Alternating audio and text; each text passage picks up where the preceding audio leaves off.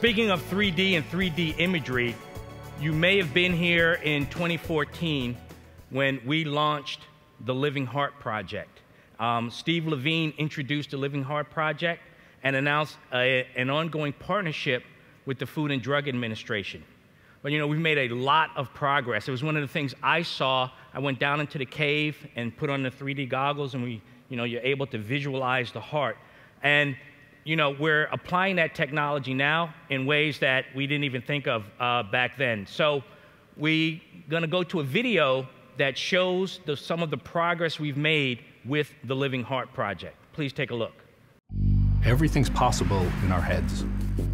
The virtual world is really the closest to our imagination. The minute we go into the lab, we're instantly constrained by the machines in front of us.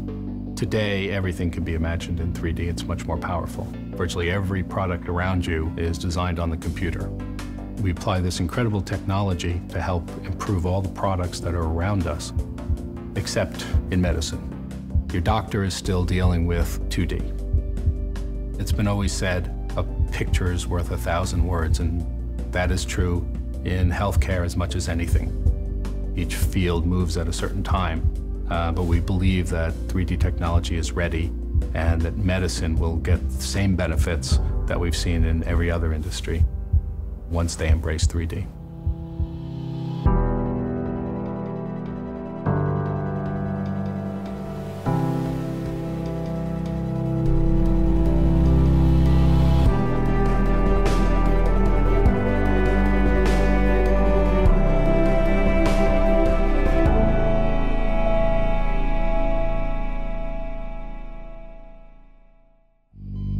My daughter was born with a congenital heart disease. The left and right ventricles are reversed. So she's had a pacemaker since she was 2. The biggest risk for her is that her weaker ventricle wears out. Typically, complications set in when she's about 30. She's 28 now. Being a lifelong patient, you realize that a lot of people don't have a lot of involvement in their medical care. It's a little bit different when it's like the parent of a kid with a condition, so my dad got really involved and the doctors opened up to him because he's an engineer. As an engineer, you take things apart. With the human body, we didn't build it, but there's no reason why we can't understand it. We just need a different set of tools. We all see car crashes, and we see crash dummies in them, but they don't actually build hundreds of different kinds of cars. They actually build it on the computer, and they crash it thousands of times. What we do for a living is actually help companies who build planes and cars to optimize the performance. I remember thinking, why can't we do that for the medical field? The heart, for most of us, is a mystery. So the Living Heart Project basically is building a realistic virtual version of the human heart. Her case is very unique. So as you can imagine, there's very little data, no reliable data at all.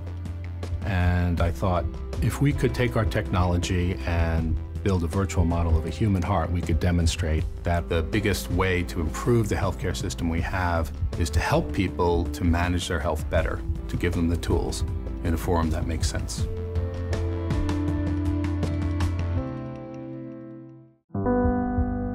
What we're able to learn from the Living Heart Project is providing insights into decision-making. Everybody understands what the technology can do because they can see it, they can experience it. Those 3D experiences are incredibly powerful. So now, if I had an imaging study, you could make a model of my heart, and you could actually run simulations of thousands of patients that don't actually exist. So I could know how this will progress, how any interventions would affect my heart. As our doctors tell us, by the time they see the symptoms, it's probably too late. So we're helping to give them the insights of what to look for first. You see coronary arteries, a little bit of fat. Ultimately, I would like to be doing bench to bedside, so being at the interface between researchers and doctors kind of doing what my dad is already doing. I think having a child with a health condition can be really scary, and what my dad did was to take that from being afraid of the issue and make something out of it. And I try to do the same thing, where instead of being afraid of going to the doctor and worrying about the future, I want to be that doctor. The best thing to do is take what you're given and be inspired by it.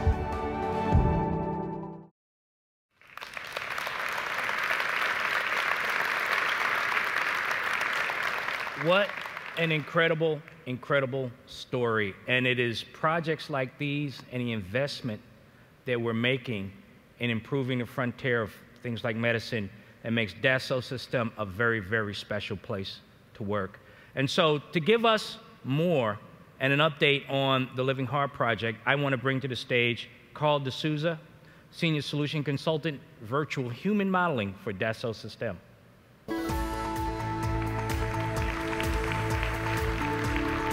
Carl, thanks for joining us.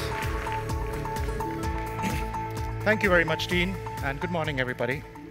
I would like to spend the next 10 minutes or so telling you about some of the ways in which the 3D Experience platform is helping deliver on the promise of personalized health. And I hope you will leave inspired by some of the things you see here today and think about how these tools and technologies can be applied in your own areas of expertise. I like to think about personalized health as a journey, which for us began in 2013 when Bernard Challis challenged us to think about how the 3D Experience platform could help harmonize product, nature, and life. So we then asked ourselves, what if we could provide doctors with the same kinds of simulation benefits that engineers like you and me already deploy and appreciate? In particular, could we build a human heart model that could improve the understanding, diagnosis, and treatment of cardiovascular disease, which is the leading killer of adults worldwide? Because this was a challenging undertaking, we started by bringing together a community of experts to help us in this endeavor. We brought together communities from the clinical, the industry, the regulatory side, and academia. And by 2014, we had more than 30 different organizations helping us in this effort, and we launched the Living Heart Project, as you just saw. We were also able to build a prototype living heart model capable of simulating the dynamic behavior of the heart with good accuracy. In 2015, we were able to release a commercial version of the living heart model, the first of its kind, and really a major milestone in digital medicine. We also began using novel VR and AR technologies from Dassault Systèmes to bring this idea to a much broader set of audiences, which led to a surge of interest in the Living Heart Project and in simulation in general. Last year, we focused on more challenging yet important problems like blood circulation, which is, of course, the primary purpose of the heart. And we were also able to offer the Living Heart model on the 3D Experience platform, where it can now be used in a collaborative setting and inherits all the benefits of the platform that you've been hearing about. This year, we continue to make good progress. In fact, today, I'm very pleased to announce that the Living Heart model is now available on the cloud. And this greatly expands its accessibility as well as the range of applications it can be used for. In fact, we are now working on workflows from the patient care and the pharma segments of the life science industry, in addition to medical devices. So I'd like to spend the next few minutes giving you just one example of each of these different segments to show how simulation is driving personalized health. So in cardiovascular devices, we are working closely with our customers and with the FDA to reduce device development time, to increase device reliability, to accelerate the progress towards virtual clinical trials, and then to someday, hopefully soon, be able to deliver truly personalized solutions. Some of the devices we've been working on are as shown here. And what I want you to note is that in each of these cases, it's possible to modify the heart model to introduce the underlying disease that you're interested in, and then tune the model to match patient-specific or population-specific characteristics. And to give you a better sense of how that's done, I'd like to show you this example of the mitral valve. Now, in a normal, healthy human heart, the mitral valve closes completely during cardiac ejection, as you see in the animation on the left. However, in some cases after a heart attack, heart muscle may be so weakened that the mitral valve is unable to close completely. This then leads to some blood leaking back into the heart rather than flowing to the rest of the body. This is called mitral regurgitation, and if left untreated, can severely degrade the quality of a patient's life. So we were interested in studying whether the device shown on the right side there, the annuloplasty ring, would be able to improve this condition, and we used the living heart for this. Now, the first thing we did was to introduce the disease condition into the heart model. And you see the big red patch in the figure on the left. That represents the region of the infarction that was derived from patient data. Having introduced that, we then tuned or deactivated the normal cardiac behavior in that region so that we could reduce overall cardiac output, as well as reproduce the incomplete closure of the valve, as you see in the animation on the right. So using techniques like this, it's possible to introduce localized disease characteristics into the heart to match your patient metrics or your population metrics. Moreover, you can then assess how the treatment you have in mind is going to perform in that patient's heart, and that's what we've done here. So we simulated the procedure by which the surgeon would suture this device in place, and we can then see in the animation on the right that it does indeed improve mitral valve closure. Furthermore, we then conducted blood flow simulations in the worst-case scenario. This is when the heart is at peak ejection, and we see that even though the device does not completely eliminate the problem, animation on the right, it still does a much better job than the initial regurgitation on the left, which can therefore improve patients' life. My second example is from the pharma industry. Now, one of the major problems facing the industry is that many promising drug candidates that appear to be safe in early development stages later on prove to be toxic in clinical trials or even after approval. In particular, some drugs are known to cause abnormal heart rhythms or arrhythmia, which can be fatal. So current drug safety protocols are unable to reliably predict what happens in a real human heart. So with our collaborators at Stanford University, we began a project to see if the living heart could help address this challenge. We began by building a new cardiac cell model capable of modeling the complex ionic dynamics that take place in individual heart cells, after which we then coupled this model to the whole anatomically accurate living heart model, and we were able to simulate the onset and propagation of arrhythmia. The animation on the left shows you a normal heart where you see periodic rhythmic patterns of electrical wave propagation, whereas the heart on the right shows you what happens when the drug sotalol is administered. In this case, you can see the onset and the degradation of these patterns into chaotic rhythm patterns, which are characteristic of arrhythmia. We think this is a great example of multi-scale modeling, going all the way from the cell level to the full organ level. And in fact, we are now working with our collaborators at BioVia to extend this technique all the way down to the molecular level. I should also point out that these simulations are extremely computationally expensive and were therefore run on the cloud. And we expect more of our collaborators and customers to avail of this technology now that the living heart is available on the cloud. My last example is from patient care and from a completely different domain. As some of you may know, schizophrenia is a debilitating mental disorder, and treatments, where applicable, can be prohibitively expensive, especially in developing countries like India. Over the past few years, a new approach has been developed called transcranial direct current stimulation, or TDCS, wherein very low amplitude electrical currents are applied to the surface of the head, and they can modulate neural activity below and reduce the severity of schizophrenia. But it turns out that these treatments don't always work in every patient.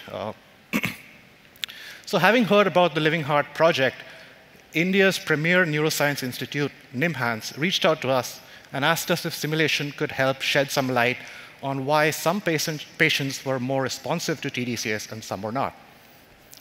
So we began by building very detailed, patient-specific, high-resolution finite element models, which we then subjected to simulation. And the results of these simulations were able to predict the specific regions where maximal neuromodulation in the brain would take place, and then predict a probability of success of the treatment.